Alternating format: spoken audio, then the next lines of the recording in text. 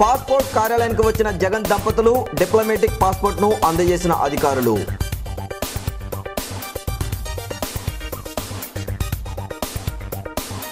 రాజధాని పేరిట అంతర్జాతీయ స్కామ్కు పాల్పడిన చంద్రబాబు, పెడన ఎమ్మెల్యే జోగి రమేష్ ఆరోపణ.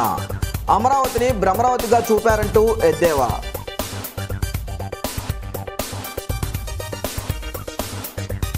ప్రియాంక గాంధీ అరెస్టును ఖండించిన రాష్ట్ర కాంగ్రెస్, బీజేపీ టైంలో ప్రజాస్వామ్యం విలువలు పతనమవుతున్నాయంటూ తులసిరెడ్డి ఆగ్రహం. అమరావతిని కేంద్రమే నిర్మించాలంటూ డిమాండ్.